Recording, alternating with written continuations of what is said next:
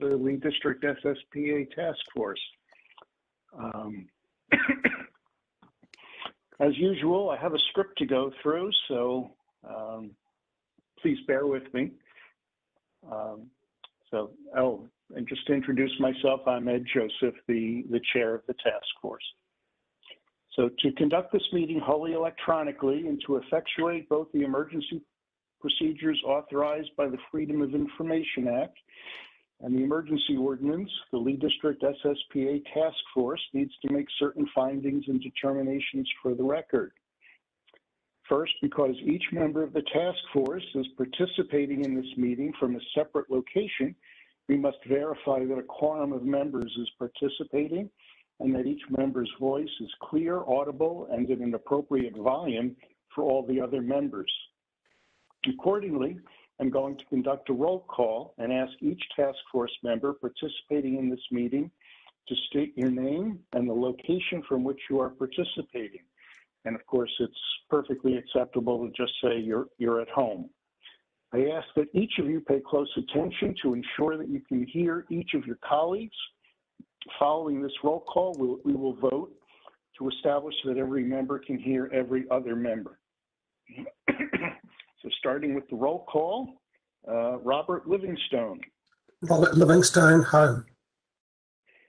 Thank you. Carol Allen. Carol Allen at home. Thanks. Rand Pixa. Rand Pixa at home. Thank you. Andy Bernick, alternate. Don't expect him. Pamela Pineros. Pamela Pineros, home. Thank you. And your alternate, Leslie Hatch. Moving on, Leah Lamba Skidmore. Leah Lamba Skidmore at home. Thank you. Larry Dempsey. Larry Dempsey at home. Thank you. Jane Kelly. Didn't see Jane's name. Jane, are you with us? Moving on. Jeff Safel. Sona at home. And hello, Jeff, and hello, Sona. Okay, thank you. Tom Rickard. Tom Rickard at home. Thank you. Cindy Potter. Cindy Potter at home. Thank you. Jim Drinkard.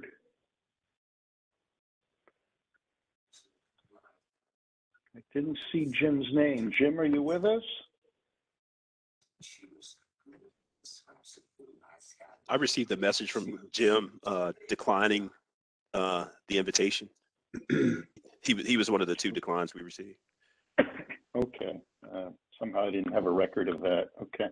And Rosemary has joined, and she's been I'm here. I don't know what to do. Well, Rosemary, as it happens, next on my list. Rosemary Clay. I can't hear you. You cannot hear me, Rosemary? I'm here. I can't hear you. Can you hear me? No. You saying change. Well, you answered. Okay. Okay, I can hear you now. You can hear me now. Good. All right. Good. And alternate Liz Murphy? No. Murphy here and at she's home. listening tonight. I'm sorry? She's listening in tonight. Okay. I'm voting. Right, I know. Only one of you can vote. Holly Doherty. Holly Doherty. Holly? I'm here. Thank you. Okay. You're at home? Where are you, Holly? I am at home. Yes. Okay, thank you. Don Tennant? Don? I didn't see Don's name. Moving on. Carl? Don was the second person who declined the invitation. Okay. Carl Sell.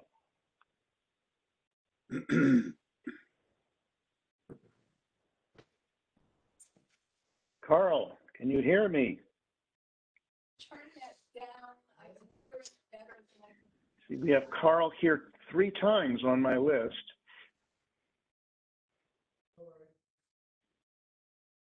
Carl, can you hear us? Yes, I get an echo. Okay. But you're able to hear?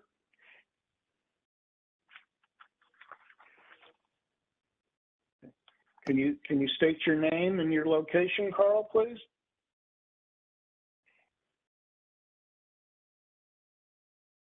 Can you help me?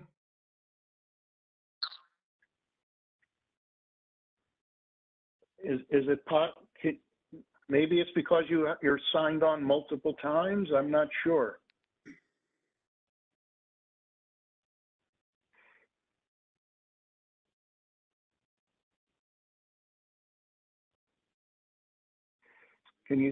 Carl, can you state your name and your location?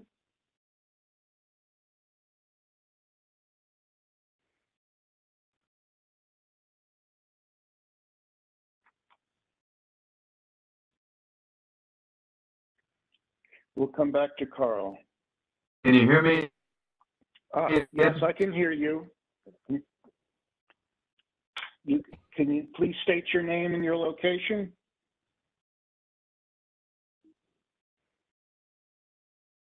I can't hear well because there's an echo. Right.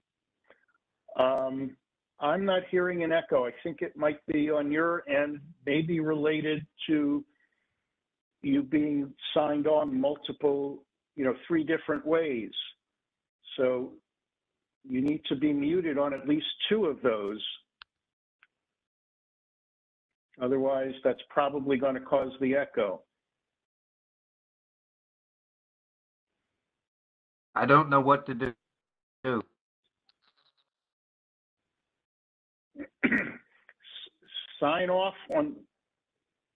Just sign on once, not 3 times. We'll come back to you. Moving on with the roll call. Carol Allen. I'm sorry. Sorry, I'm looking in the wrong place. Yeah, Marta Morrissey. Marta Morrissey at home. Thank you, Marta. Steve Levinson. Steve Levinson at home in downtown beautiful Springfield. Beautiful downtown Springfield. Okay. That's it. And I'm here at home. Tom Sachs. Tom Sachs at home in Springfield, in Franconia. Thank you. Jim McCracken. I didn't see Jim's name. Are you with us, Jim? Or alternates Juliana Sharp or Rachel Dexter. I think we do have Rachel. Rachel, can you state your name and your location? Rachel Dexter in Whitener at home. Thank you. John Tomko. John Tomko at home. Thank you. Richard Dresner. You're with us, Richard. Moving on.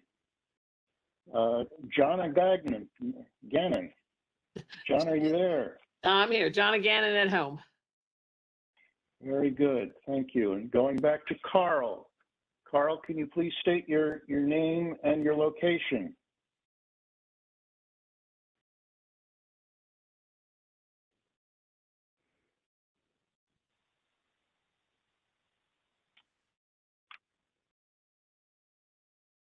Carl, could you please state your name and where you are? She's just out of it. Yeah. Carl Sell, I'm at home. I think home. Very good. Thank you. Success. All right. 1, 2, 3, 4, 5, 6, 7, 8, 9, 10, 11, 12, 13, 14, 15, 16, 17, 18. Okay, we've got 19. Well more than our quorum of 12. So we're in business. Very good. All right, at this point, I'm going to pass the gavel to Vice Chair Tom Sachs so that I can be heard to make some necessary motions. Tom, take it away. Do I hear any motions from the floor? Yes, I move that each member's voice may be adequately heard by each other member of the Lead District SSPA Task Force. Is there a second? I second. All in favor? Aye. Aye. Aye. All opposed? Any abstentions? The motion is carried. Thank you. Is there any other motions from the floor? Yes, thank you. Next, I move that the state of emergency caused by the COVID-19 pandemic makes it unsafe for the task force to physically assemble and unsafe for the public to physically attend any such meeting. And that as such, the Freedom of Information Act's usual procedures, which require the physical assembly of the task force and the physical presence of the public, cannot be implemented safely or practically. I further move that the task force may conduct this meeting electronically through a dedicated video and audio conferencing line, and that the public may access this meeting by registering through the meeting link on the Track a Plan Amendment page of the SSPA website at https://www.fairfaxcounty.gov/plan-development/plan-amendment, or by calling 1-844-621-3956 and entering access code 2341-192-4030. It is so moved. Second, Ed.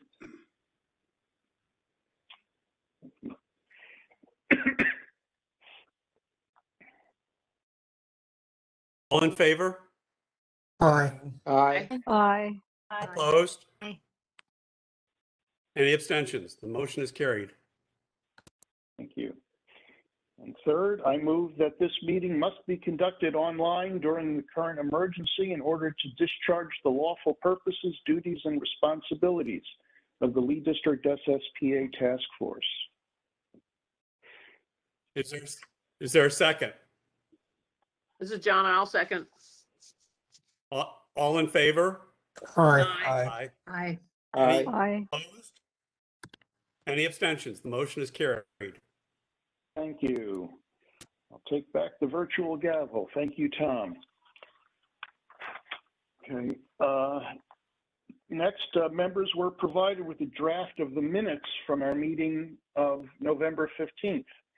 The minutes were drafted by our secretary, Leah Landis-Skidmore. I made a few clarifications before sending them out to membership. Thank you to Leah for the hard work of drafting the minutes. Unless there are any suggested changes, I will now entertain a motion to approve the minutes. This is John. I'll move to approve.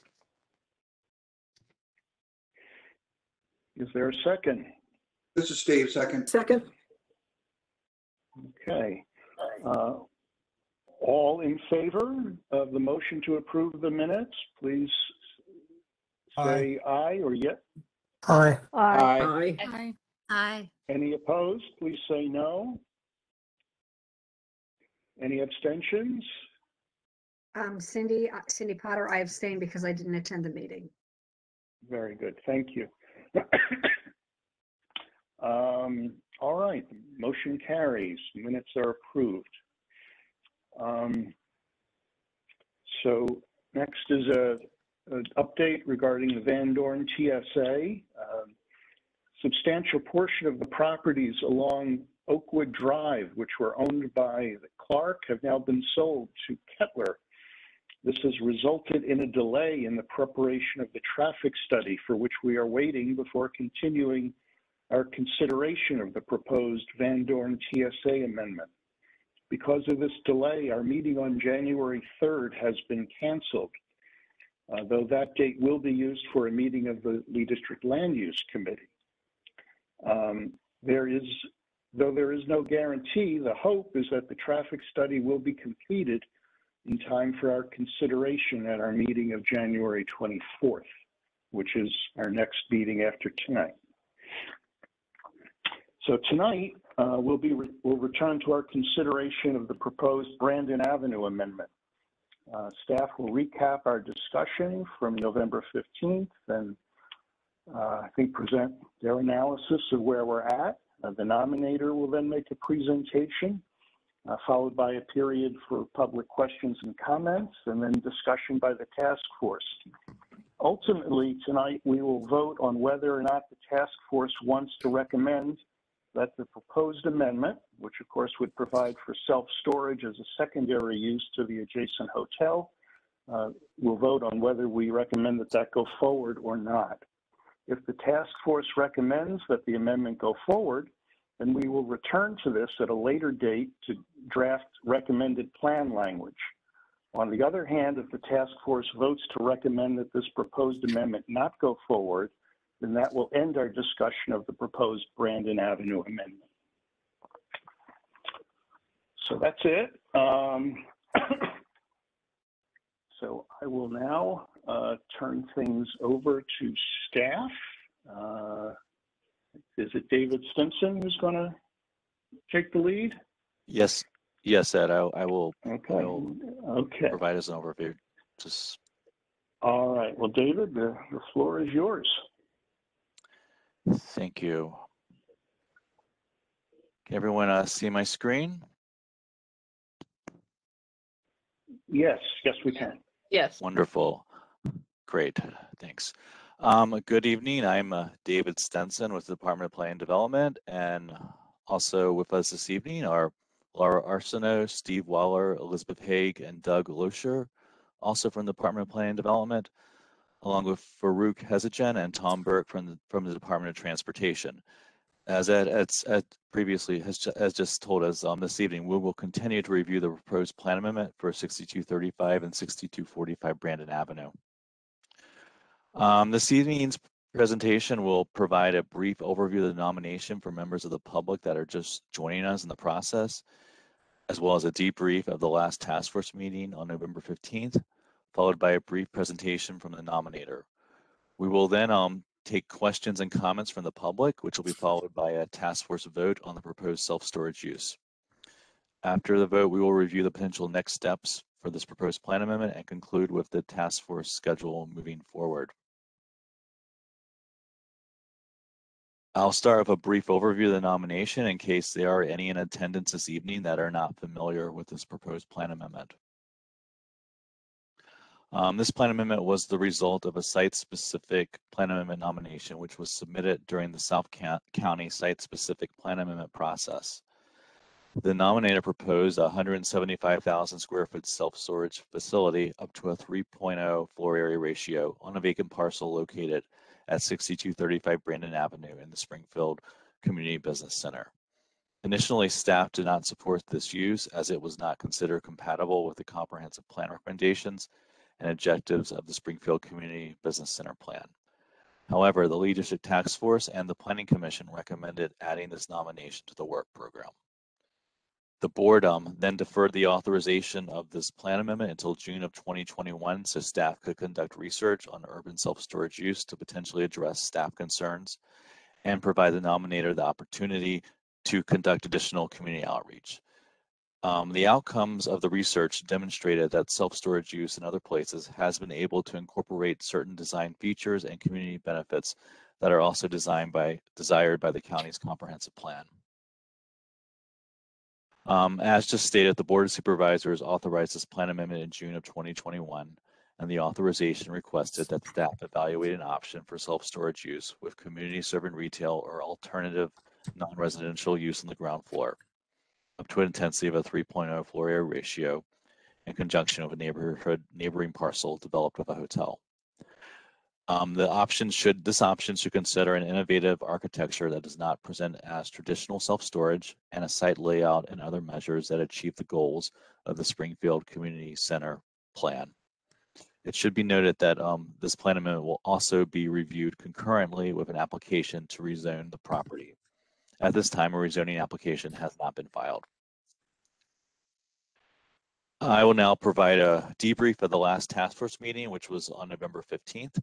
At the last task force meeting, staff continued the discussion of this plan amendment by providing an overview of the commercial revitalization goals for the Springfield Community Business Center and reviewed consensus statement with the intent to determine which community benefits are a priority to the task force. These benefits included first floor use, design and architecture, streetscape, bike and pedestrian facilities, and placemaking and gateway features. However, instead of discussing community benefits, the task force requested to take a poll on the statement shown in blue on the slide. And this statement was the premise for potential community benefits. The reason the task force requested to weigh in on this statement was to express their support or opposition for the self-storage use proposal. I will now read the statement the task force took a poll on for those calling into the meeting. Given the challenges of the site, self-storage as a use could positively impact the surrounding area depending on the type of community benefits it can bring. Polled the task force regarding the statement and then asked those that opposed it to type red in the chat function, those in support to type green, and those that neither supported or opposed the self-storage use to type yellow. 7 members of the task force were opposed, 5 were in favor, and 5 did not support or oppose it. The task force members that opposed it stated the self-storage use is out of character with the Springfield CBC and does not enhance the community and believed the community benefits will not offset the negative impacts. They also stated the owners of the property should wait until the commercial real estate market improves before pursuing development. Task force members in support stated the subject property has never attracted investment and the self-storage proposal could be a good interim use if there is community input regarding the design and community benefits. They also stated this type of facility could be utilized by small businesses and the first floor space could provide an opportunity for uses that benefit the community.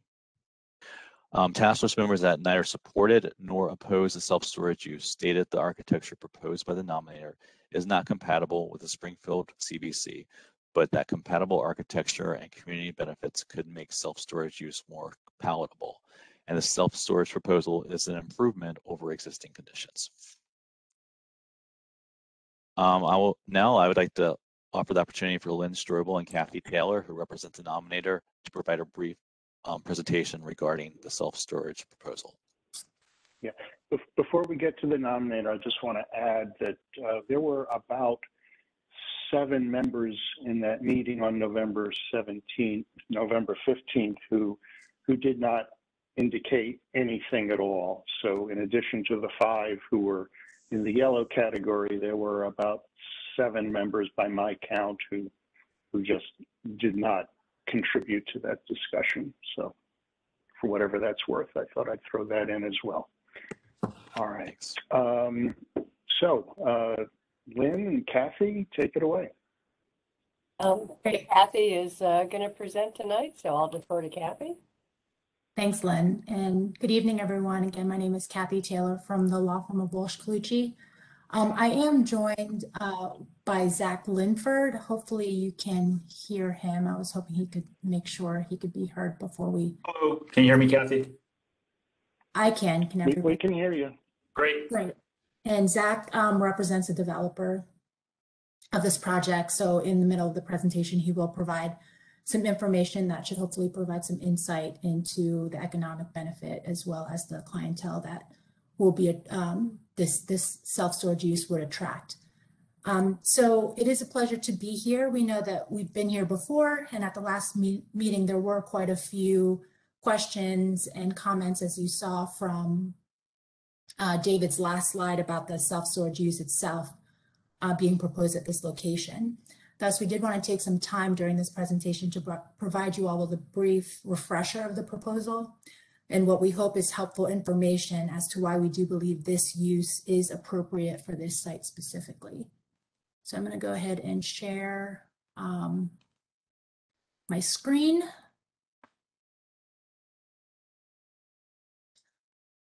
This one. Okay, can everybody see this? We can see it. Great, and I'm going to start from the beginning. All right, there we go. So the purpose here in this slide, I'm sure all of you are very well familiar with this site. And here I just wanted to kind of highlight again the location, which is tucked away behind the Town Place Suites and is adjacent to I-395. As mentioned, the subject property was rezoned together with the adjacent hotel. And this parcel specifically, what I also wanted to highlight, was approved for a freestanding restaurant back in 2000, but was never built. And so as we've heard a number of times, the subject property has remained empty for decades and currently remains vacant. So again, just wanted to provide some pictures of the site itself. As you can see, it's empty. There are no pedestrian amenities along Augusta. And though it was approved for a freestanding restaurant over 20 years ago, the use was never established. And so the current comprehensive plan, as you all know, for this parcel recommends an office use up to 125,000 square feet with a maximum building height of 160 feet.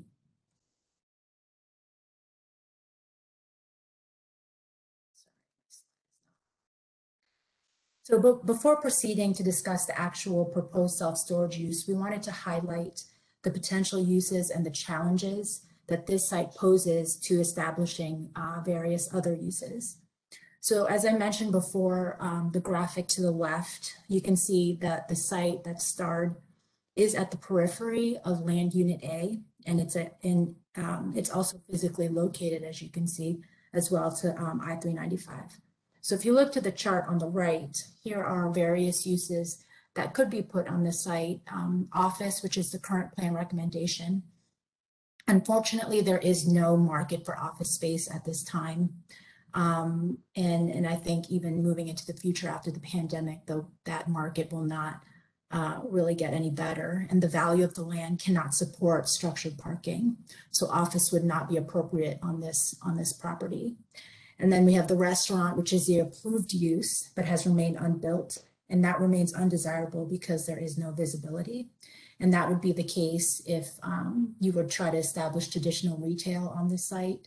And then finally, residential is not appropriate for this site due to its close proximity to the interstate, as well as the difficulty to integrate with surrounding non-residential uses. So this leads us to the proposal at hand, which presents an opportunity to amend the comprehensive plan to allow this empty parcel to be developed into an attractive multi-story urban self-storage use that will be 100% climate controlled and will include active ground floor uses that will create and support a pedestrian-centric environment. So we heard a lot of comments previously at the last task force meeting that this use was being forced, so to speak, upon the committee members, and essentially would not impart the appropriate plan goals of the area if established. So as David mentioned, this proposed amendment has been pending for quite some time. I'll remind the task force that this nomination was accepted into the county's SSPA process back in January of 2020. And while the design of the building, as you see in this slide right now, has been tweaked in close collaboration with the Springfield Civic Association, since that time, the core of the nomination, which is what we're proposing, as you can see on the left-hand side of the text, to introduce a self-storage facility on the parcel has not changed. And the nominators team presented this self-storage nomination to the task force committee back in August of 2020 for evaluation. At that time, the task force recommendation by a 14-6 vote in favor was to include the nomination in the plan amendment work program as proposed, and no modifications were included. As David mentioned, it was also recommended favorably by the Planning Commission and was ultimately approved by the Board of Supervisors to be included in the plan amendment work program to consider the option for self-storage. At this point, it has been a nearly 2-year process. And as the nominators team has moved forward in the SSPA process, we do believe this use would greatly benefit the community and be compatible with the goals of the Springfield CBC, as we will discuss in a few slides. And a big contributing factor to that is due to its urban design, as this is not your typical industrially located self-storage use. And again, we'll discuss that a little bit more when Zach presents. So a quick note about this design that you see on this slide. While this is an architectural design that we've worked in close collaboration with the community on, based on additional input that we've heard over these past few meetings, we are open to keeping the conversation going about the design aspects of the project and continue to refine it at such time when we would go through the rezoning. This would be a point that we would continue to work on with the community as well as work on with staff. So in short, a recommendation of the plan amendment now does not mean approval of the design aspects that you are looking at with the proposal today. So moving on to the next slide, despite having an office building appearance, the community would still gain the benefit of introducing a very low impact use into its neighborhood. So one of the biggest benefits, as you can see from this slide, is that self-storage remains a very low traffic generator in comparison to other possible uses. So as you can see, the self-storage use in comparison to a contemplated office use or the restaurant use, which are shown in blue and green, would be significantly lower, as you can see with the yellow bar graph. So on this next slide, another way to look at the traffic impact is to highlight that the use would typically only result in one trip per hour. Other benefits include that self-storage generally maintains a low parking requirement, but would continue to be a community serving use, serving the area within a 3 to 5 mile radius. In addition, the self-storage use would have a low impact on local resources as it generates minimal use of surrounding roads, utilities, such as sewer, power, water, public services, and a marginal impact on schools. So at this point, I am going to turn it over to my colleague, Zach, who is part of the developers team, Secure Space. And you've seen that, I'm sure, referenced in these slides over the past several meetings. Zach will talk in more detail as to who the clientele is that this use would attract, why self-storage and specifically Secure Space's model of self-storage makes sense on this site and will in fact promote commerce and enhance vitality in the downtown Springfield area. So Zach, I will turn it over to you. Great, thank you, Kathy, and thank you everybody for joining us this evening. I'm Zach Linford. I'm one of the partners at Secure Space, the developer. We've done more than 100 of these projects around the country, and typically we target an urban self-storage user that is different than the sort of older school model. I'm going to tell you a little bit about that today. So we were, when this site was brought to our attention, something that stood out to us is there is very high local demand for self-storage in Springfield. We measure this using a proprietary tool that lets us see how many people are searching online for self-storage within a 3 and 5 mile radius.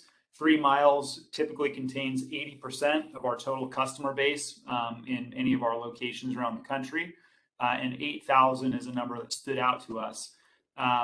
Despite that, I think Kathy in a previous presentation perhaps has shared that the self-storage locally is nearly completely full, and residents have seen 10 to 15% price increases in self-storage locally over the last 3 years.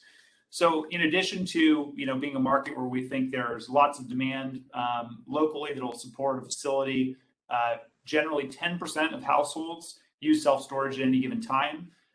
We focus on climate controlled only units. Those typically attract a higher income consumer tenant. So these are people who are storing, decorations from their homes, folks that are clearing out to make some extra space to work at home or educate their children. And 80% of the customers, as I mentioned, come from that sort of 3 to 5 mile and are typically, majority are single family homeowners, which surprises people when we share that. You think maybe homeowners would have a little extra garage space, but that's our bread and butter for our urban storage user. The majority are female, so the female, typically making the buying decision. Hence our brand. We're known for our high security, well lit, brand new facilities that everybody can feel comfortable coming to. And then the second largest cohort of our tenant base are small business owners, typically record storage, small inventory, parts, etc. But we don't have drive-up units. This is not small business owners that are going to come in and collect or work out of these spaces necessarily. We could flip to the next slide.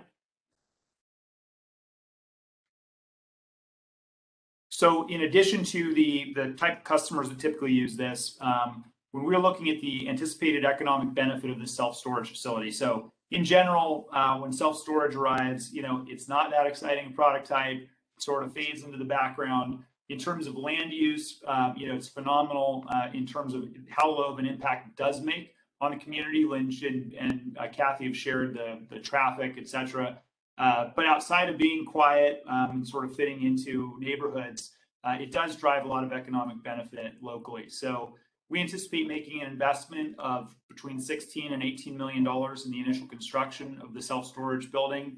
As Kathy mentioned, we're certainly open to still working on the aesthetic and have tried to accommodate as many voices as we can in that. The production of up to 88 direct and 155 indirect jobs during construction is pulled directly from the Economic Policy Institute for a project of this size.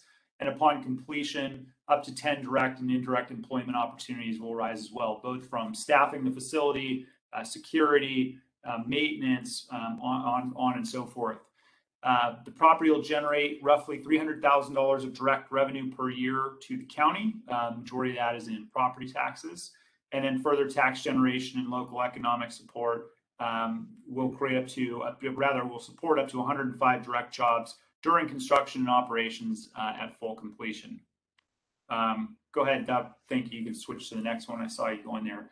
So something interesting we're doing here, and I know you've seen and contemplated in the plan, is we are integrating small retail business spaces in the bottom floor. And these spaces right now in our model are sort of flex. We're working with the community to get community feedback. We spoke with the Chamber of Commerce, trying to get some ideas for what they thought would be a great use here.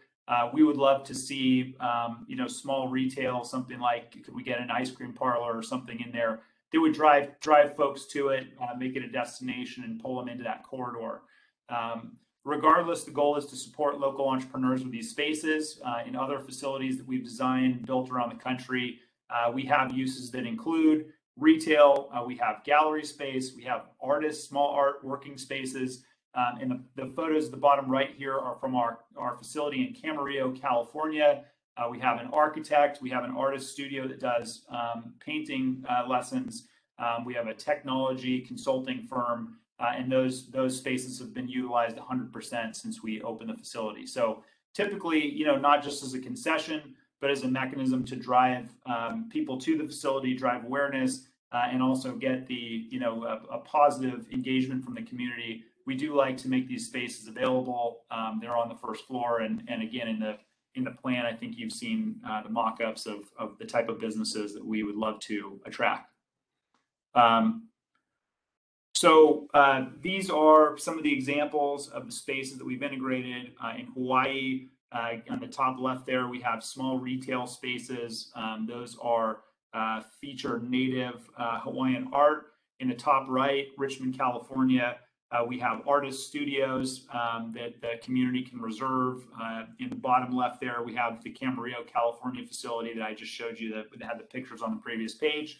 And then on the bottom right there, that's a facility in Long Beach with integrated actual office space on the top second and third floor. That's a large facility. So we're flexible. We like to work with the community to understand what the needs are and what they would like to see there. The feedback we've heard in general from Springfield residents has been, we'd love to see some small local retail and or space for community services, potentially even for the city itself. So that's a little bit more about the type of customers that we anticipate bringing in and some of the uses that we'd like to see applied to the bottom floor. Great, thanks, Zach. And one thing I will highlight on this slide, and Zach can elaborate if he feels the need to, with the Camarillo site that you see there on the bottom left corner, from what I understand, the spaces that are currently there have remained 100% occupied.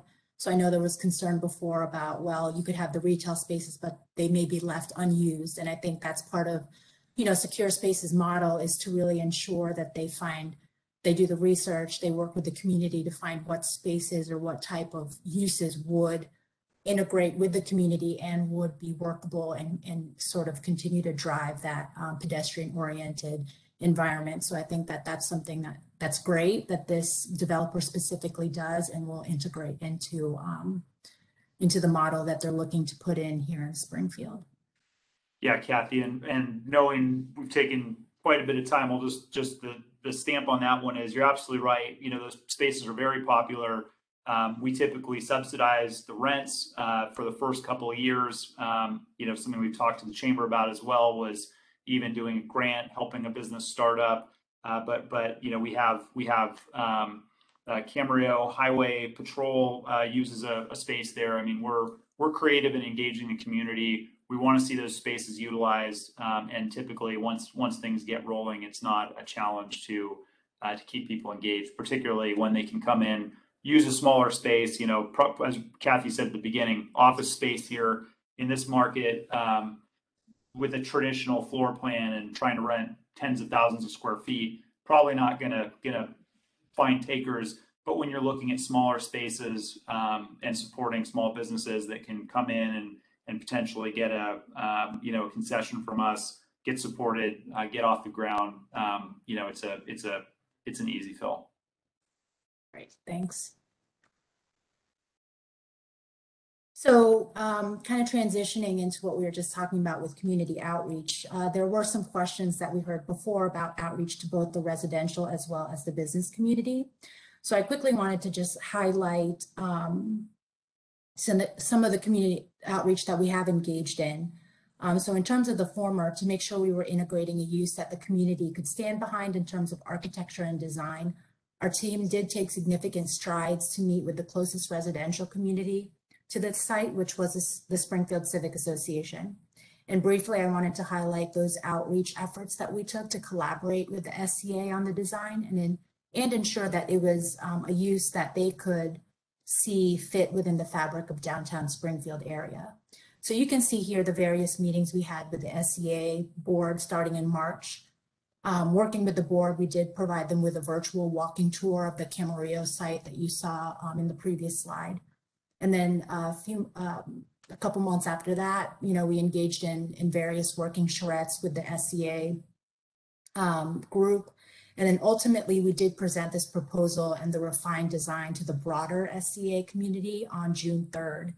And at the end of the meeting, we conducted a straw poll that was distributed to all the attendees to obtain their feedback on this proposal. And I'll list some of the highlights that you can see here from those results, where 82% of the attendees did not see this proposal as a lost opportunity. Approximately 2/3 of the attendees indicated a preference for a 7-story self-storage building over an empty lot. And then 70% of the attendees believe self-storage is compatible with the existing businesses and would make an acceptable gateway feature for downtown Springfield. So 55% of the attendees disagree with the statement that self-storage only belongs in an industrial area. And approximately 2/3 of the attendees believe that self-storage will encourage more businesses to invest in the area. So in the end, the broader community response was quite positive, which we were encouraged about. And based on this feedback, we believe the urban self-storage model we are introducing with this proposal remains a desirable use on this parcel, and that the majority of the community agrees would attract visitors as well as commerce into the surrounding area. And finally, I will note, as Zach also mentioned, we did give a presentation before the board of the Greater Springfield Chamber of Commerce a couple weeks ago on December 6th to introduce the proposal and answer their questions. At that time, we didn't hear any major concerns, nor did we receive any objections to this proposal during our discussion with that group. So to summarize, we are, as we've mentioned, we are developing an underutilized vacant site that's currently producing no economic value. It has been vacant for decades now, and several zoning accommodations to stimulate the use have failed. So as Zach mentioned, based on their intensive market research, there is a high demand for storage, where more than 80,000 local residents, specifically in the Springfield area, search for self-storage monthly. However, there is also a low supply of storage, which has led to price increases of greater than 12% per year. So we are providing what we believe is a desirable and attractive solution, which is a climate-controlled, high-quality self-storage building, integrating neighborhood retail and or community uses that would generate economic benefit to the Springfield area. And finally, as you heard, Secure Space is a top operator who focuses on security and safety and is one of the top-rated operators in every market that it serves. So in the end, we strongly believe this proposal does present an opportunity to invest in, redevelop, and activate an underutilized parcel that has been vacant for a number of years. So upon completion, the use will be a great asset to the community, providing a high quality, attractive building and site design that will foster pedestrian activity. As you saw, it would satisfy local storage demands, serve the community's needs, and ultimately promote economic investment in this portion of Springfield. So we hope this additional information has been useful. And as always, we're happy to answer any additional questions you may have. And we do request your favorable consideration as we move forward with this proposal. Thank you. Thank you, Kathy. Yep. So now we'll open it, the discussion up to members of the public. Anyone has a question or a comment, please raise your virtual hand. And I'm trying to remember how to do that. So if anyone can help me with the technical end, telling people how to raise your hand, I would appreciate that.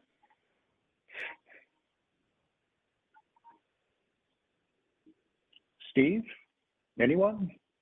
I was going to say, I think it's at the bottom of the participant. If you open up the participant and you go to the very bottom, there's a little raise hand, the third one in from the right.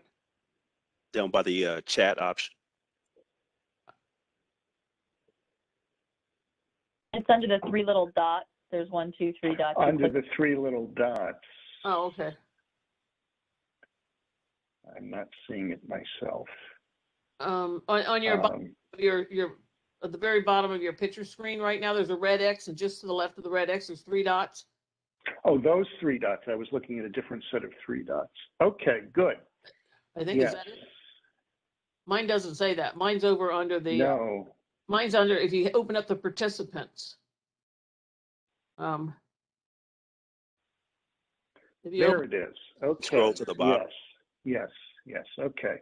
So if you click on participants, and then at the at the bottom of that participants box, there are 3 icons off to the right, and this is the leftmost of those 3 icons. It's a little hand, a little hard to see, but if you click there, you will raise your virtual hand, and we can call on you. So thank you for the guidance, Jonna, and floor is open to members of the public.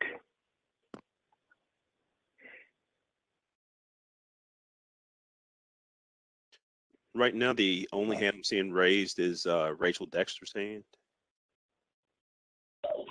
Yeah. But she's. Okay. Can I go ahead and ask the question? I'm not seeing that, but yes, Rachel, go right ahead.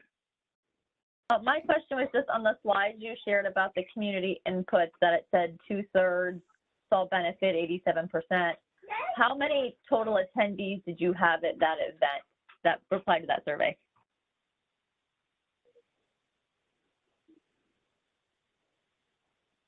Thanks. I would have to look back on the actual numbers. I believe we had, roughly around 20 community members.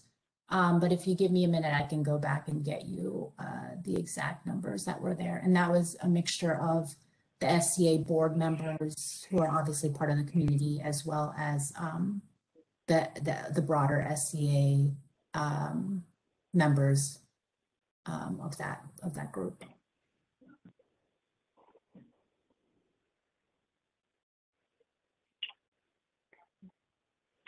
All right, thank you. Anyone else from the public with a question or a comment? I'm not seeing any hands. Gail Niddle. Gail Niddle has her hand raised, so I'm unmuting her for you. Thank you. Well, I don't know Thank why you, you're and, seeing it when I'm not, but thank you, Steve. Yes, go ahead, Gail. Okay, thank you. Good evening. Thank you, Rachel, for asking that question. I think Kathy's correct. It was somewhere in the neighborhood of 20 people that were on that survey. And that is a point I wanted to make tonight. There was not the community participation that I would have liked to have seen, we all would have liked to have seen.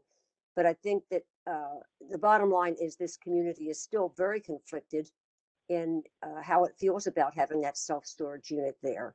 The presenter has been very cooperative and very eager to work with the community, but there are just some very strong feelings. The emails that we've received have been very, very split. Those who are against it are very against it, and those who are for it are kind of okay. We'll give it a chance and see. Even the vote that we took on our board, as Marta will explain a little later, was very split, very divided. So, Gail, could you just take a moment to mention which organization you represent? Yes, I'm sorry. Who you're referring to when you say we? Springfield Civic Association. Thank you. Yep, sorry about that. So that's the only comment. It's still a very divisive issue. Zach has been wonderful. Kathy's been very cooperative in explaining it as that it can be explained. It's just a basic feeling of whether people want it in the neighborhood. Thank you. Thanks, Gail. Steve, are you seeing any other hands? Could I respond to that comment? Not right now. Oh, sure. Go right ahead. Which I appreciate Gail's candor in terms of, how the community feels about this project. And as I had alluded to in the presentation, we still have to go through the rezoning process. And so there would continue to be community engagement, community comment, community input for us to really kind of work through a lot of the details of this. So a vote of recommendation at this point, as we mentioned, would not be kind of setting in stone what you see with the proposal. I think that there would be another bite of the apple, so to speak. We would continue that discussion. So while I can appreciate there are still some differing, opinions, people on the fence, people not sure where they stand on this, there is some time to continue that discussion and that conversation. Thank you, Kathy. All right. Anyone else from the public wishes to ask a question or make a comment?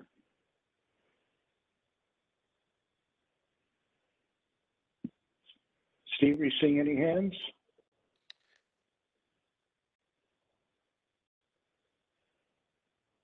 I see Tom Sack's hand. I don't know if other people can see that. Well, Tom's on the task force. We'll be getting to the task force momentarily, assuming there are no other questions or comments. Gail's hand is still up, but I didn't see if she had taken it down yet. So, but she's the. Okay. She's the. Well, Gail, speak up if there's something new you want to say, but otherwise Yes, I we'll would assume like. that. Okay. I do have another question for Kathy. You said that you met with the Springfield or the Greater Springfield Chamber of Commerce. Was that? Mm-hmm. I would be interested Yes. in who met with you and how many there were in that. So we met with the board of the Greater Springfield Chamber of Commerce, and I believe at the meeting, I'd have to look back at exactly how many were there, and maybe if there were others at that, there were a few from our team. I think there were under a dozen for sure. Maybe 6 or 7 of their board members. It was their board that we met with. And I had coordinated that with their director, as well as the chairman of the board, to get that meeting set up. And do you know if there were any people in that meeting that were from Springfield, I mean, Central Springfield, where we're talking about this area? I mean, I know it was obviously the Greater Springfield Chamber of Commerce was specific of the area, but they didn't disclose their location or where each board member was from. Okay, thank you. If I could just jump in on that. Holly Doherty. Go ahead, Holly. The Greater Springfield Chamber of Commerce, the board of directors, they're all businesses from that area, Springfield Town Center, Springfield Hilton, small businesses right there in the Springfield area. Thank you, Holly. Thanks. Okay, so unless there are any other members of the public who wish to speak, we will move to the task force. And I'm not seeing any members from the public, so Tom Sachs from the task force, go ahead, you're up.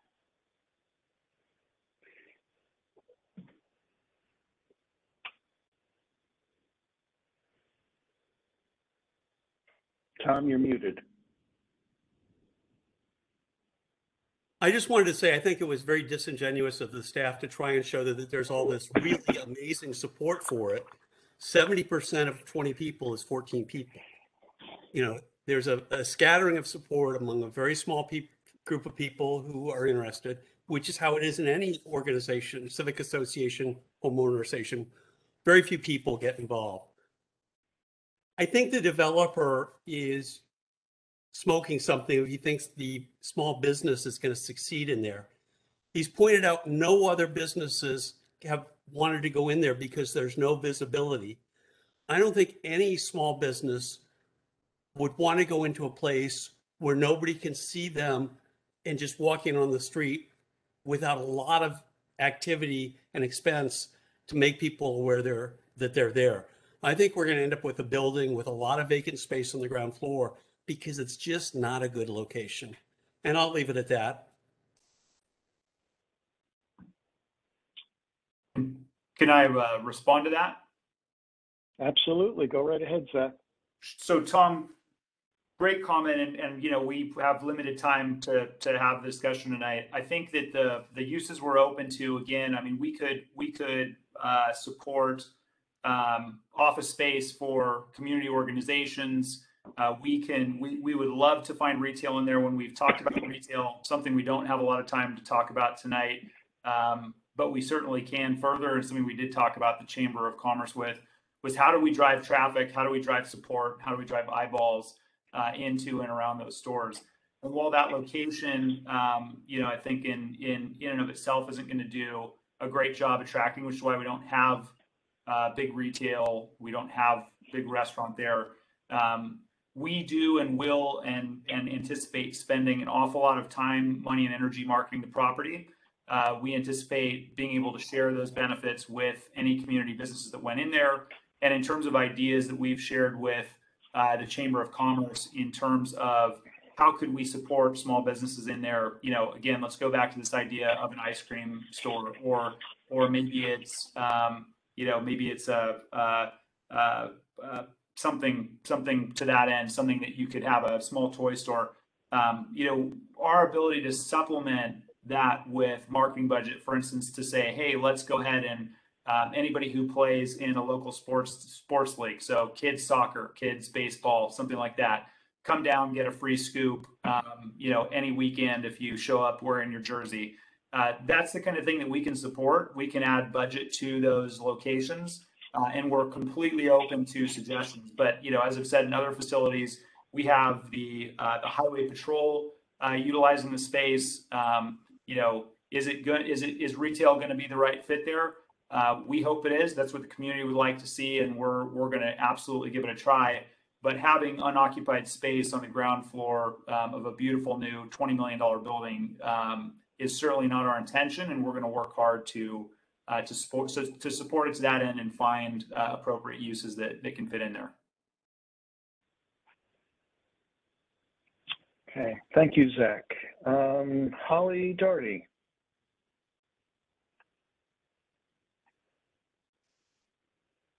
Go ahead, Holly. Thank you, Ed. Sorry, I just have to get everything turned on here.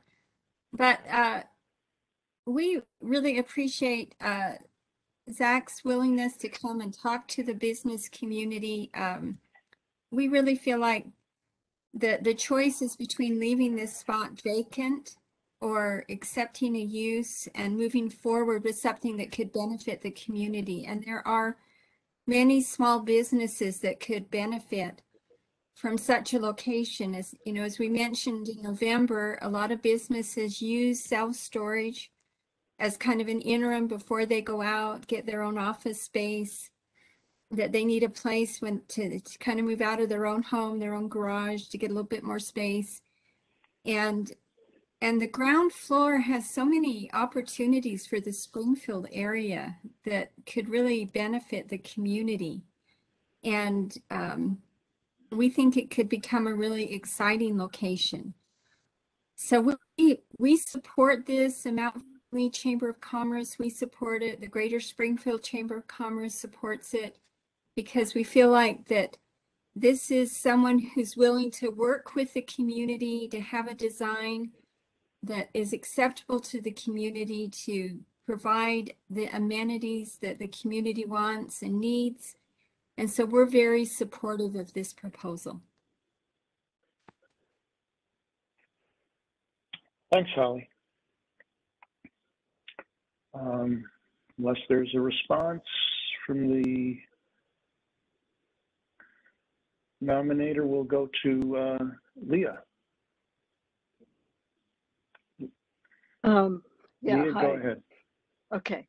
I was kind of looking around at the self-storage areas in the immediate vicinity, mainly because I'm looking at renting some. And it is really hard to get in. And then I also noted that in Kingstown, they have a self-storage that abuts the retail area where Kohl's is and Walmart. And it's kind of nestled in with their residential area. It seemed that area, even though it seems odd at some point, it's working for them. And so I kind of think this will work for the Greater Springfield area too, because it's not an in-your-face space, yet it can be a draw for people. I know I would like to have a climate-controlled area to take some stuff. So I'm kind of looking forward to seeing something like this being developed instead of having an unused, kind of trashy looking area back in Springfield. Thanks. Thanks, Leah. I see there's a comment from Tom Rickard in the chat. Are there recordings? Actually, it's a question. Are there recordings of the meetings with the SCA and the Greater Springfield Chamber of Commerce presentation? So are there recordings of those meetings? We don't have a recording of the meeting with the Greater Springfield Chamber of Commerce. I believe I would have to look back. I know we had a recording of the virtual walking tour that we had with the SCA. I think I would have to speak with the developers team. I can't recall now if we had recorded the working charrette when we had met with the SCA board, as well as when we met with the broader community. I believe that may have been recorded as well, but I'm not 100%. I would have to double check on that.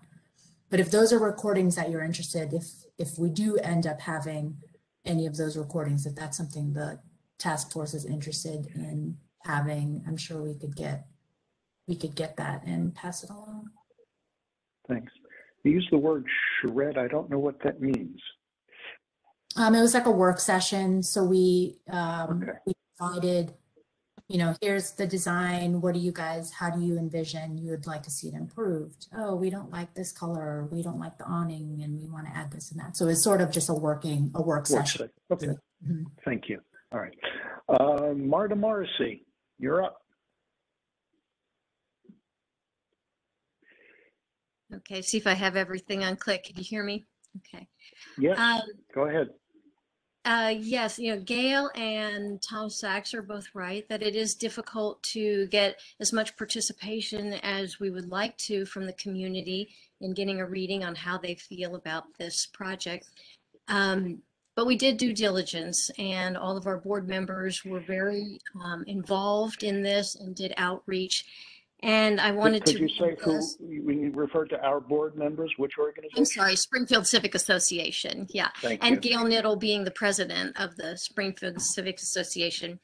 And she sent this to me today. This was a vote that was taken this weekend of all of our elected, it's a combined votes of the elected and ex officio board members took place this weekend. And we felt that we needed to call a vote, and it was a full participation of the board members.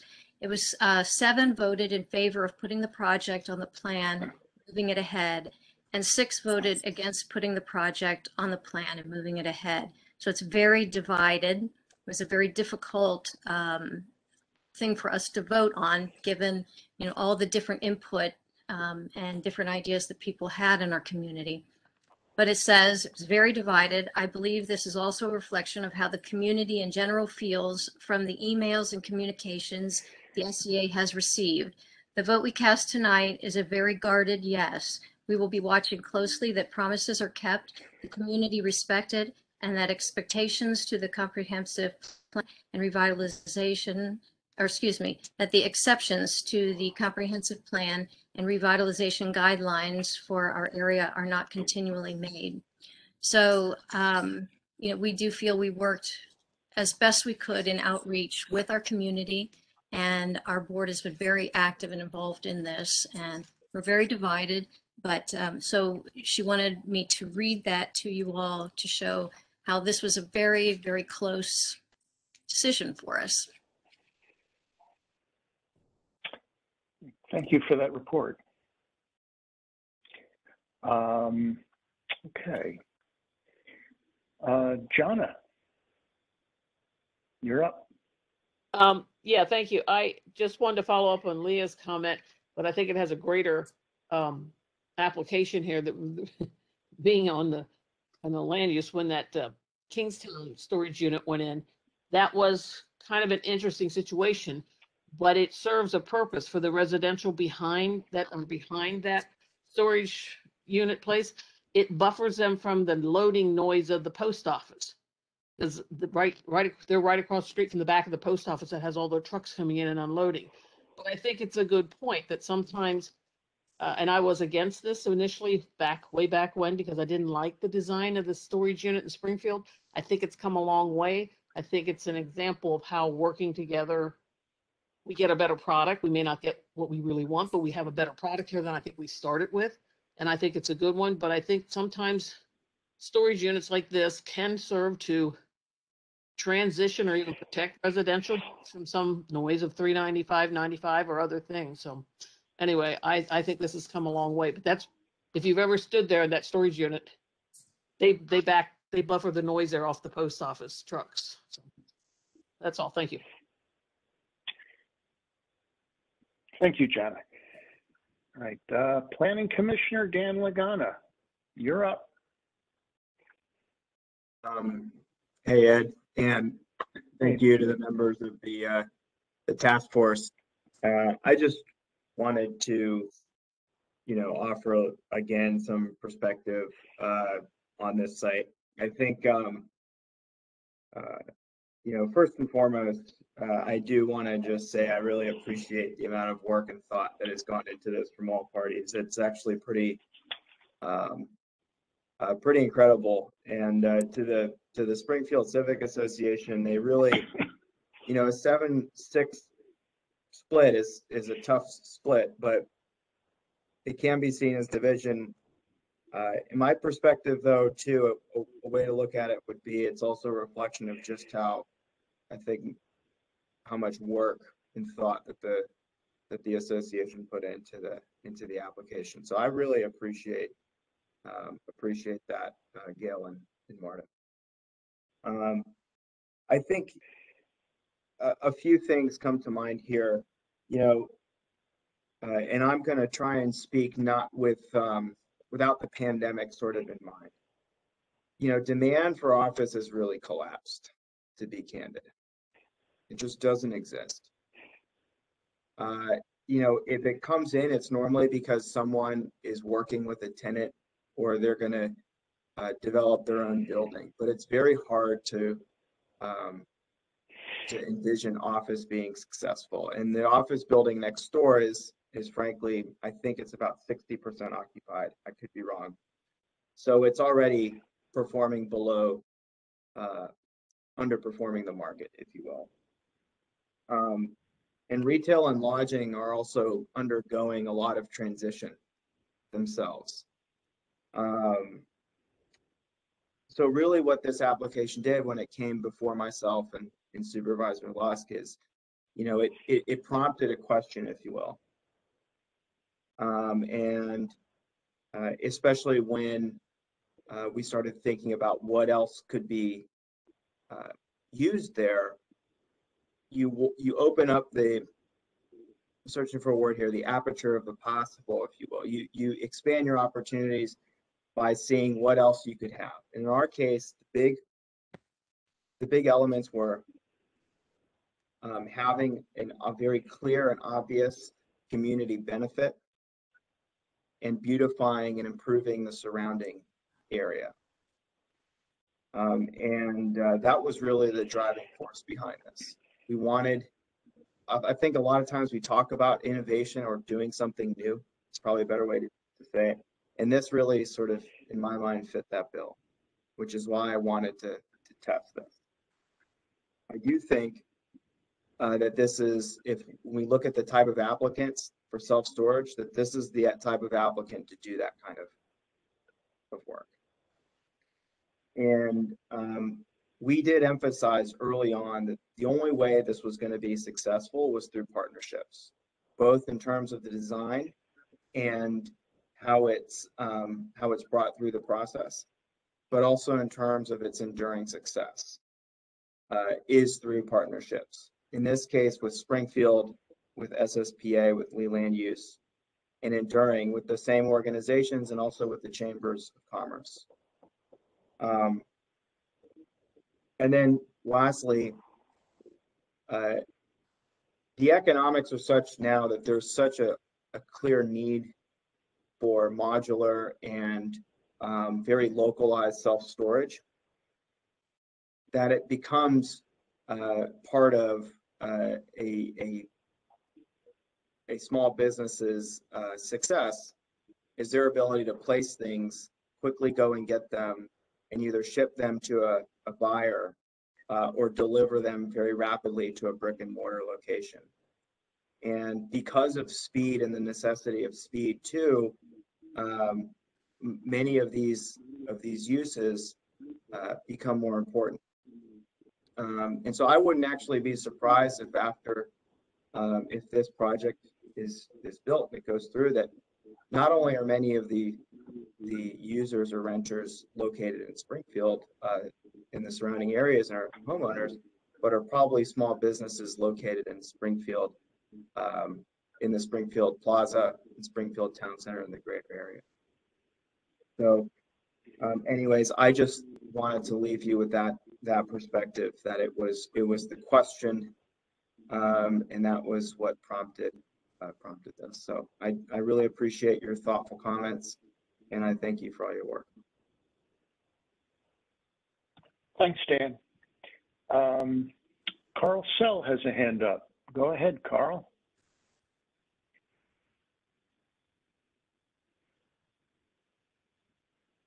Can you hear me? We can hear you, Carl. Can you hear Go me? right ahead. Yes, go ahead. Okay, thank you. I'm sure this will surprise some of you, but I'm going to support this application. I believe it can be made into something that will help the area, although nothing happening now. I'm going to be tough to deal with when we come to zoning because there's been a lot of talk about helping out the public-private partnerships and that sort of stuff, but nothing specific. There are opportunities in Springfield to support the local organizations, the Springfield Art Guild, to look at the history of the area, to look at a lot of things would be happening in this building that may not happen anywhere else. I don't see retail commercial on the bottom floor, but I see an opportunity for public-private partnerships to forward the image of Springfield, if you will, both business and community. And I hope that will happen, and I'm going to try to do everything that I can to make sure that it does happen. Thank you. Thanks, Carl.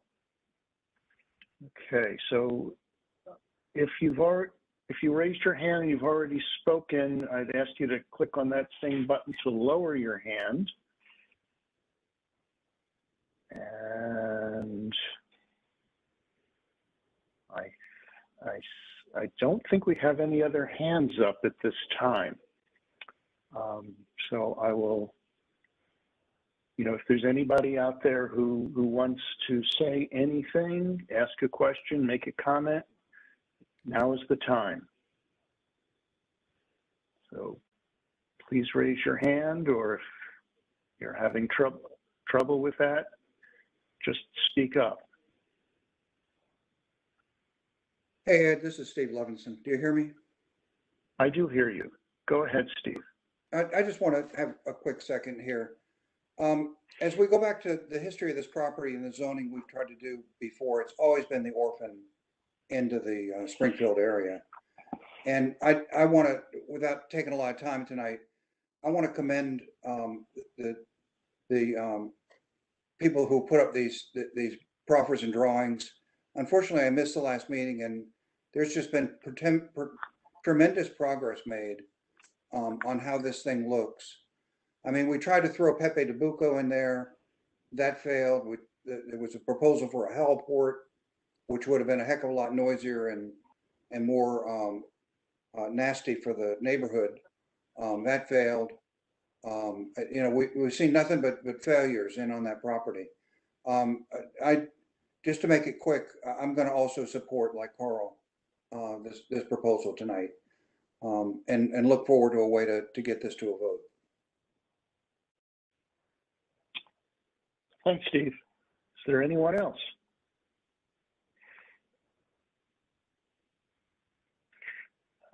Okay, I'm not hearing anybody from the task force or seeing any hands from the task force, but I do see a hand from a member of the public, Diane Boughton. Diane, is there something you'd like to say? Yes, I just wanted to make a comment about the surrounding Springfield Civic Association support in this survey about a self-storage being a good gateway feature. I just wanted to voice one more time about concern about signage, and that in this particular case, I support it because it's going to hopefully will be a building that will be attractive and not detract from the area, which is why I'm still concerned about the sign, because this is not just for the Springfield area. This exit that's so visible is for the Franconia, all the neighborhoods that are part of the Lee District Task Force. So I hope that will still be a strong signage will be a strong component that the community will have input in, because it affects not just us, but the entire area. Thank you. Thanks, Diane. And signage would come before the land use committee, before anything gets built. So there will be additional opportunity for public input on that issue. Okay. I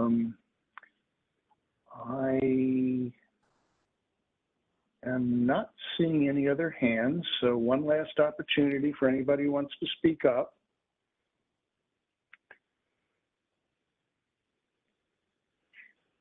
Not hearing any voices. Okay, so we did want to move to a vote. Was there a particular question that I'm a little unclear? Did staff have a particular question that they wanted to vote on? Ed, this is Tom. I think we need to vote on whether to include it in the plan review or not include it in the plan review. Right, that's where this is going, Tom. Yeah, but I have some vague memory that perhaps there was particular wording that staff wanted to have a vote on. I don't, but I'm not sure if I'm remembering that correctly. Ed, this is David Stenson again. Yes, we did have a question. We were basically going to ask the same question that we voted on we took a poll on at the last meeting, but this time take a yes or no vote. And I can actually bring up the PowerPoint too to show the question, so that we can have a visual cue as to what. Yes, Steve, can you? Oh, thank you. Let me just bring it up. Just give me a moment.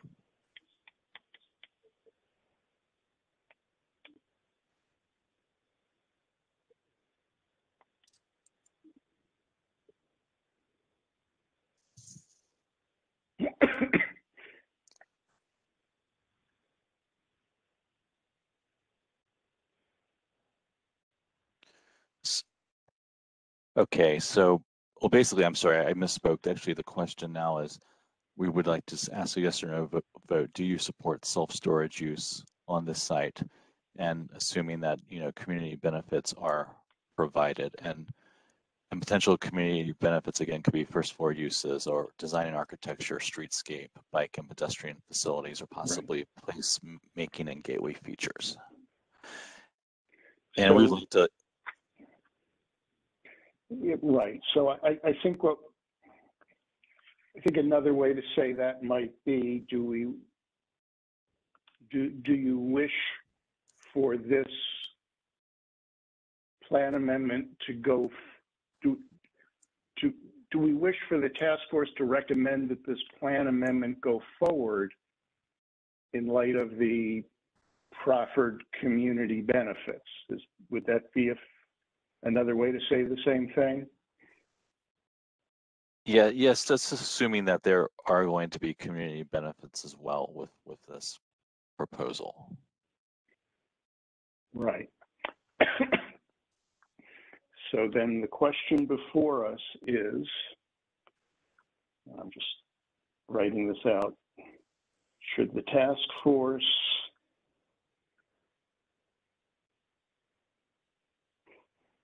recommend the Brandon Avenue plan amendment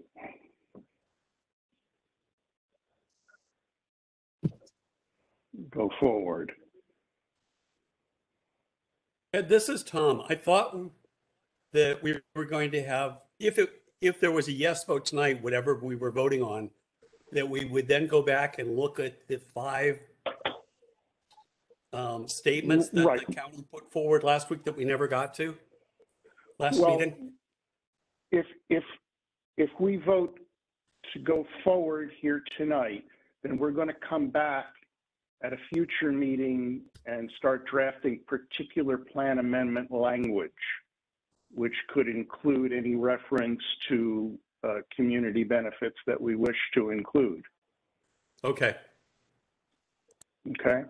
On the other hand, if we vote no tonight, then you know, the process stops, at least insofar as the task force is concerned. It'll still go to the Planning Commission and the Board of Supervisors for their decision. But with our, but they'll have our recommendation. Okay. So the question then is, should the task force recommend that the Brandon Avenue Plan Amendment go forward?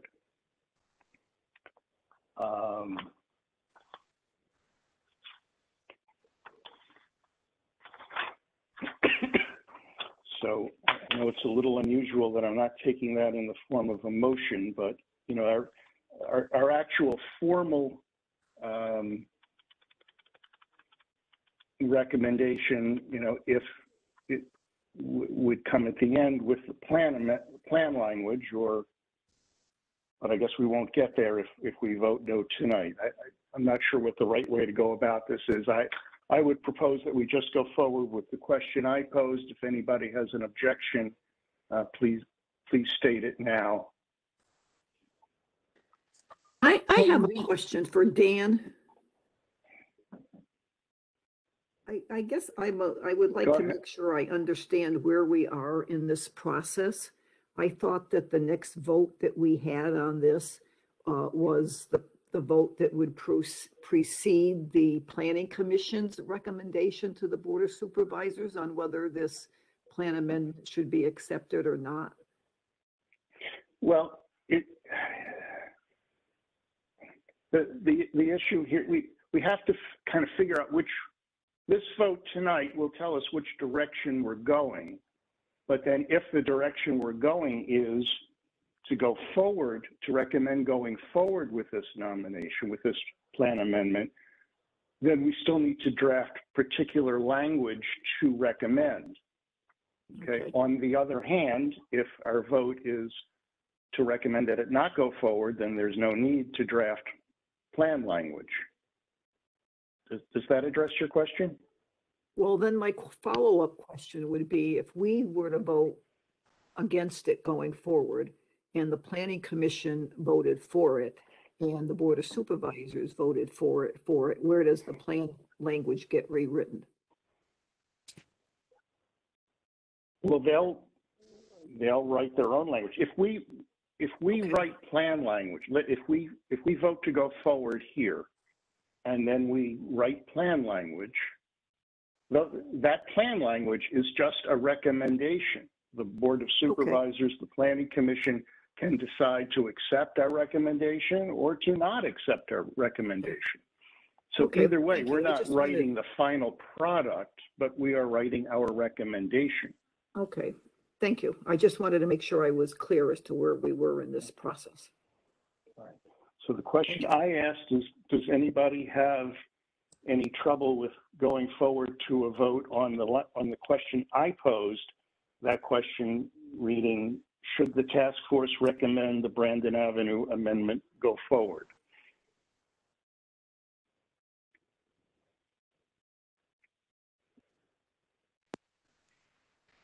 And this is Laura Arsenault. I've asked David to rewrite that question out so that we have it on the screen so everybody's aware of it. And then when you take the vote, I'm not sure this is what you're planning, but to do a roll call vote so we can have. Oh, absolutely, a roll call, yes. Thank you.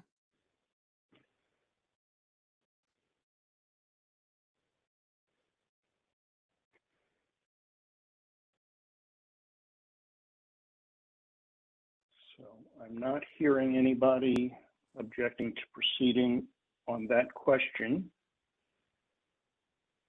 So,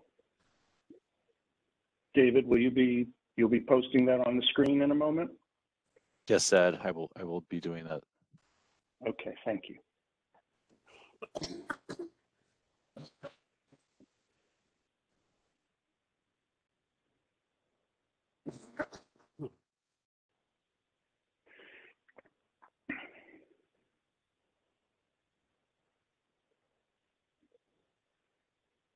All right, can everyone see my screen?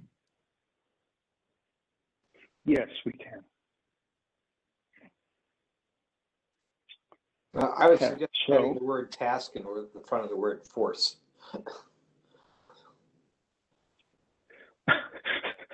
I May the agree. force It be sounds with like us. the force is Yes. going to be with you. Sorry about that. Okay, here we go. So, I thought it was a Star Wars reference, to be honest.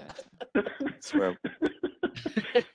Well, while we're changing, I would change does to should, but. Okay. Yes, I agree with that too. Okay, there's the question. Should the task force recommend the Brandon Avenue plan amendment go forward? So I will be calling the roll call in a moment, and I will ask you to answer, as I call your name, I would ask you to answer either yes or no. All right. And by the way, I'm asking, I'm sorry, is there someone trying to speak? I'm hearing some feedback or something. So please, everyone, mute yourself unless you're speaking. I would ask that as I call your names, you only vote if you are completely caught up on all our meetings regarding this plan amendment. So either you have attended all the meetings, or if you have missed a meeting, that you went back and watched the video of that meeting. So please, only vote if you've either attended all the meetings on this amendment or watched them afterwards. So you have all the input. Okay, starting with the roll call. Robert Livingstone. No. No. I'm sorry, Robert? No. I cannot understand what you're saying, Robert. I'm sorry. No. It sounds like you're saying no. I think so, Robert. Yes. No. There's some.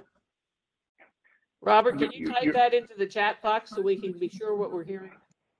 Yes, it's not clear what we're hearing.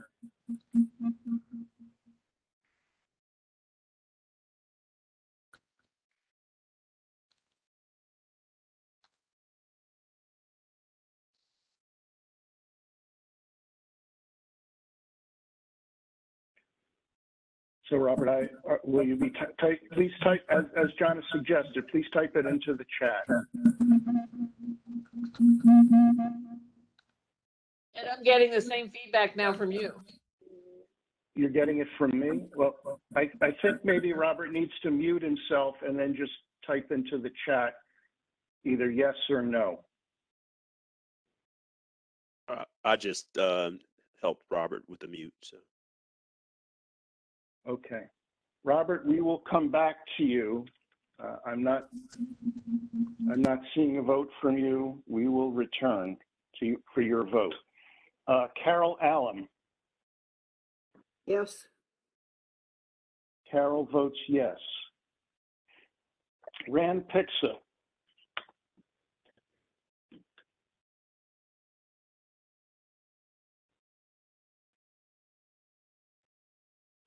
Rand Pixa. Yes. Rand votes yes. Pamela Piñeros. Yes. Pamela votes yes. Leah Lamba Skidmore. Yes. Leah votes yes.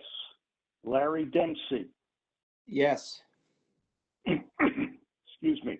Larry votes yes. Jeff Safel. No. Jeff votes no. Tom Rickard. Yes. Tom votes yes. Cindy Potter. Yes. Cindy votes yes. Rosemary Clay.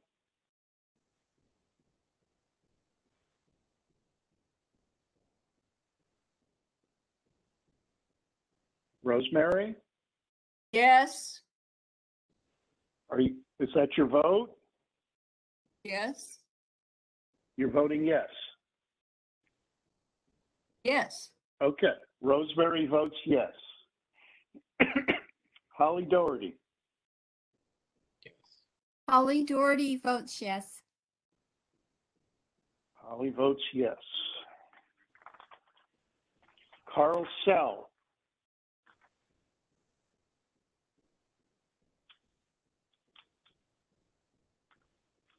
Carl Sell,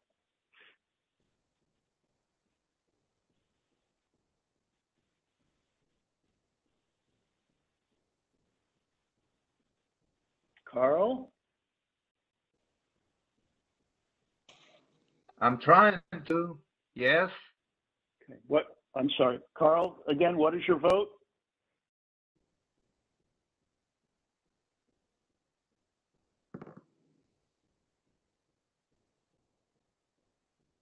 Can you hear me?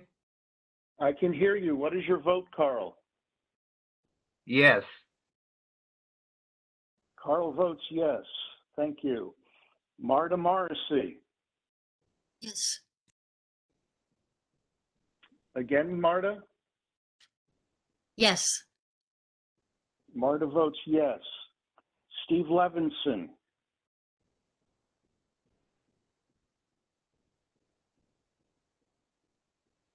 Steve votes yes. Steve votes yes. Tom Sachs.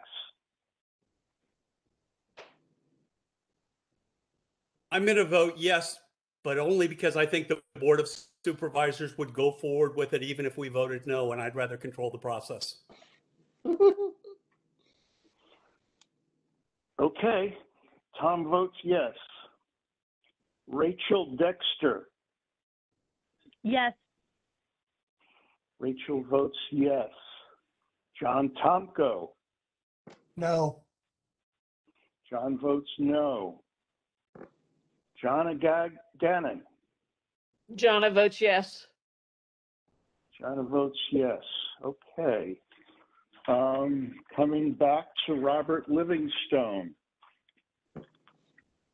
Robert, we can try you with sound again if you like, or please type either yes or no in the chat.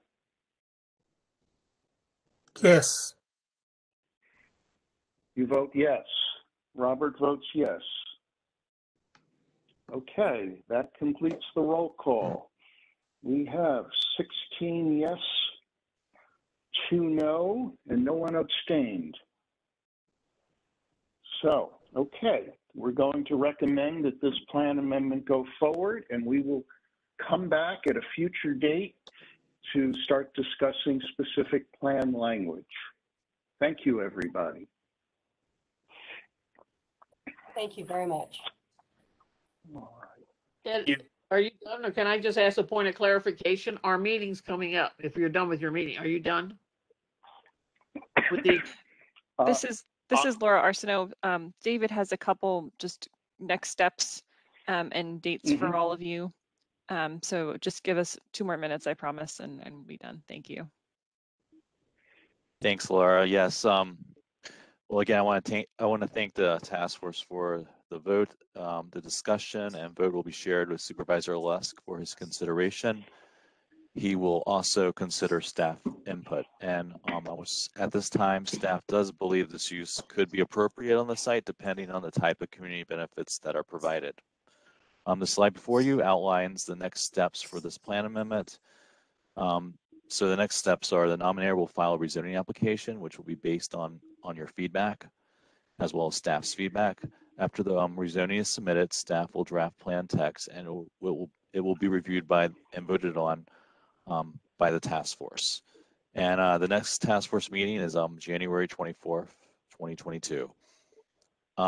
After this process, the staff report will be published, and it's anticipated there will be public hearings before the Planning Commission and the Board of Supervisors in the spring of 2022. Again, thanks for your time. Thanks, David. Okay, so as David just said, our next meeting is January 24th. We'll be hopefully going back to Van Dorn TSA at that time, assuming that the traffic study is done. And then at some point after that, we'll pick up with discussing recommended plan language for Brandon Avenue.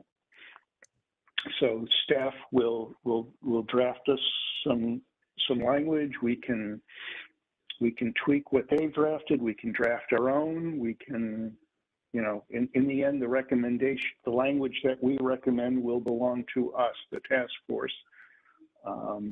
But we can, you know, at least start the discussion with the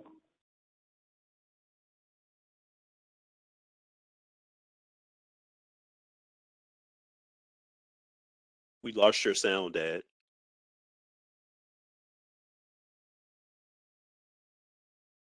Yeah, we lost it right after we can start the discussion.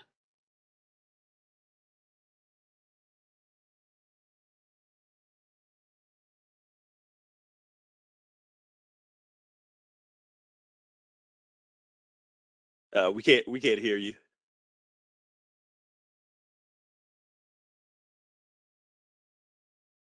We can't hear you, Ed.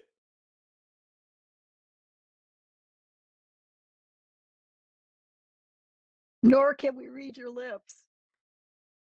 Oh, We lost your sound, Ed.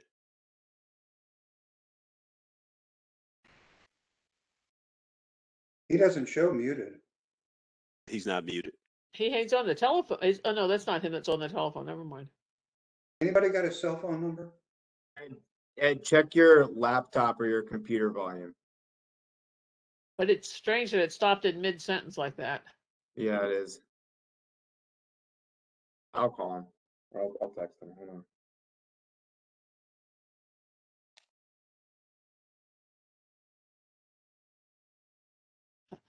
Do earbuds have batteries? Do they go out or something? Or but Ed Joseph is showing up on the telephone, isn't he?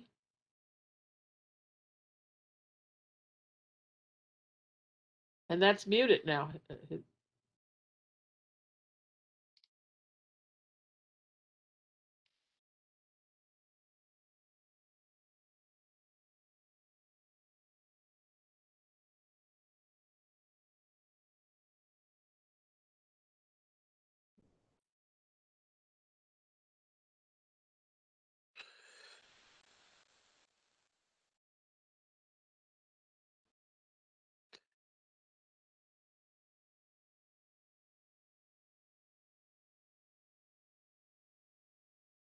Ed, if you're using two monitors, sometimes when you use WebEx and use an HDMI cable, it will cut off the sound.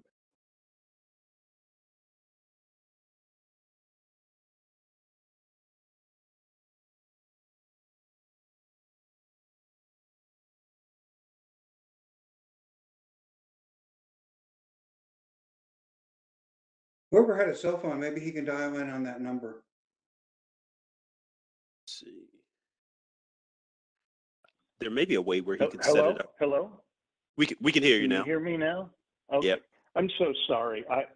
I don't know what happened on my end, but I'm doing the sound through my phone, and something happened where Steve, you were talking, I could see your lips moving, and I didn't hear anything. I thought it was a problem on your end, but it was a problem on my end. I realized I couldn't hear anyone. Thank God that happened after our business was completed. I just was trying to thank everybody and say good night. So thank you all for your time and attention, and we'll see you at the next task force meeting on January 24th, and see many of you at the Land Use Committee meeting on January 3rd. Stay safe, everybody, and healthy. Yes, and have a good holiday and stay safe. Yes, absolutely. Good night, everybody. Good night. Thank you. Good Good night. Happy holidays. Good night.